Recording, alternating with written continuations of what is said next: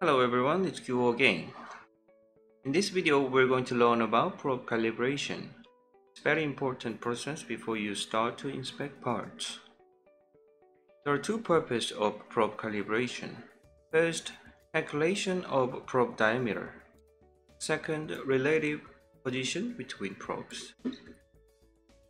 Calibration is performed using master ball, aka reference ball. Calibration errors of the probe affects directly on the measured value, so they are very important process. Okay, let's take a look at the first purpose, calculation of probe diameter. It means calculating the actual probe diameter. You may wonder, why do I have to do this even though I know the diameter of the probe I installed? So the stylus made a contact with the part and it delivers the pressure to the module, and inside the module there's a pivot points, and then the pivot points is fall apart, then it triggers the signal, and when the signal is triggered it detects the coordinates. So that means the actual calculated probe diameter would be smaller than the actual size. So look at the importance of compensated probe diameter. There's a difference between the actual probe diameter and the calibrated probe diameter due to the deflection or probing error generated while probing. And the compensated ball diameter is calculated smaller than the actual diameter because stylus delivers the pressure and the module detects the signal, and while all these processes going and there's a deflections coming up, that's why it gets smaller. As the trigger pressure gets higher and the probe length gets longer, since the shank and stamp is thinner, differences between the actual diameter is bigger. The second purpose, calculation of probe relative position. If you're using various angles, it is necessary to calculate the relative position between each probes. After probing each angles on the master ball, there is a deviation between the first probe, which is the reference position, and then all the other probes. Center of the ball has deviation, so it has to be calculated before you use those angles. That's the process of calculation of probe relative position. Remember, the A angle, B angle, or 0 is the reference for the current group. So after calibration is done, result will come up and you can see all those values, including probe diameter, relative position, standard deviation, and sphericity, which stands for foam. So manage the standard deviation within 3 micrometers and sphericity within 5 micrometers in general. This means it can be changed under the different circumstances, such as probe gets longer, bigger size ball diameter, etc. Calibration period wise. We recommend calibrate your probe more than one time every day or before you start to inspect parts.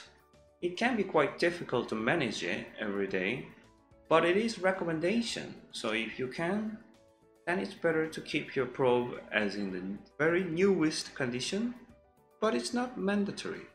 But we strongly recommend to do the calibration if there's any collision or impact on the probe. On this page, you can see all these steps of creating a group. Please refer to this page, and I'm going to show how the steps are creating a group with a video.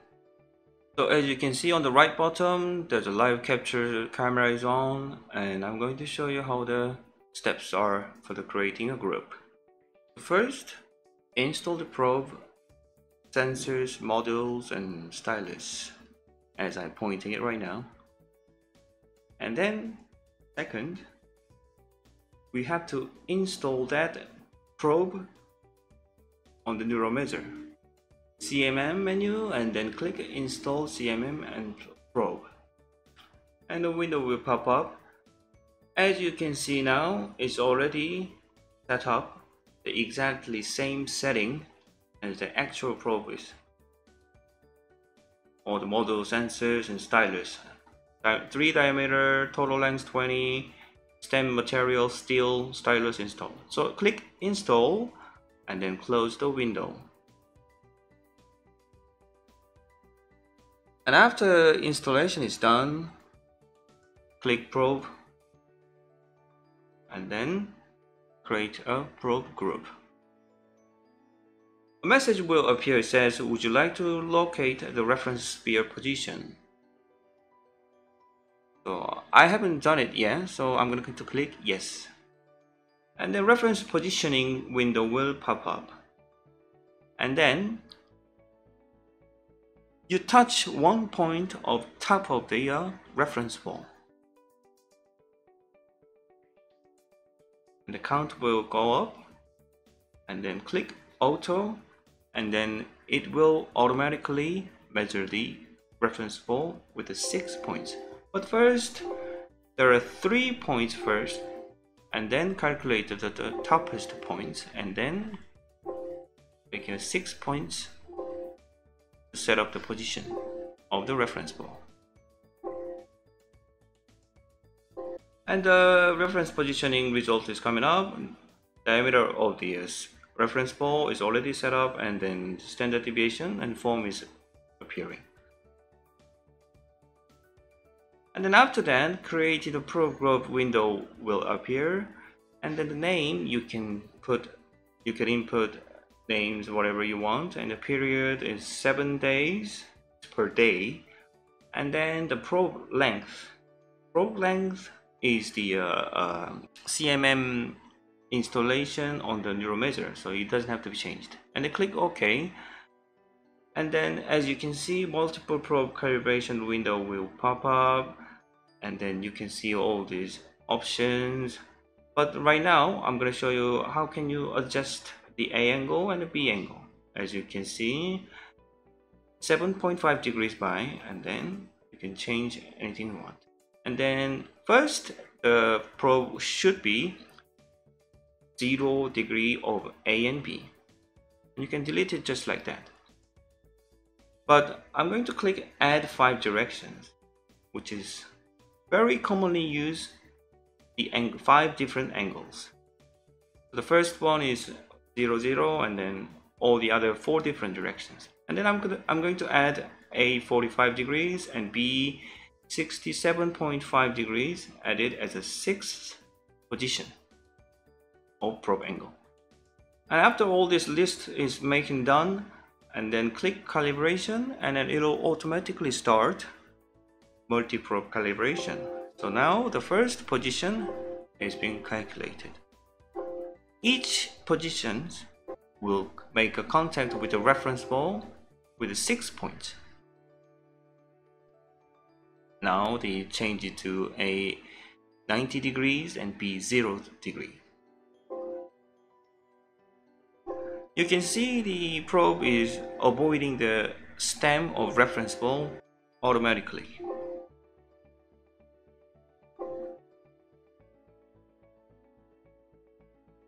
And then move on to the next position. Keeping the A 90 degrees and just change it to B degrees, as in positive 90 degrees.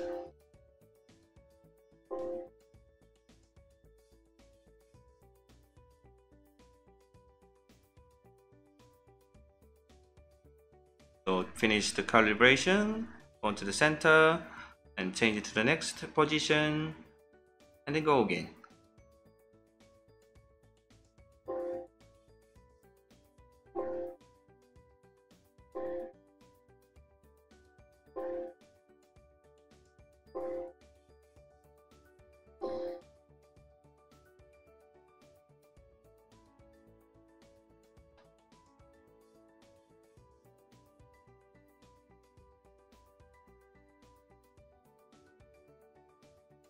So this position is A 90 degrees and B is in negative 90 degrees.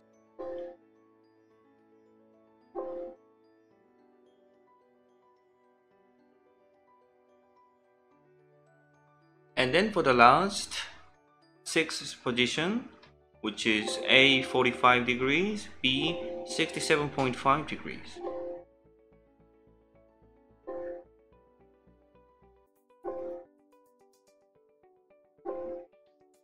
So after calibration is done, go back to probe number 1, which is A0 and B0, the reference position, and then the result will pop up. And you can see all these names, calculated actual diameter, and then XYZ as a relative position. You can see that probe number 1 is 0, 0, 0.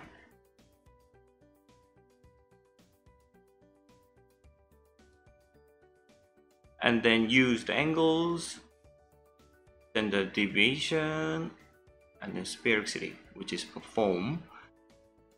You can see their standard deviation is lower than 3 micrometers, and sphericity is under 5 micrometers.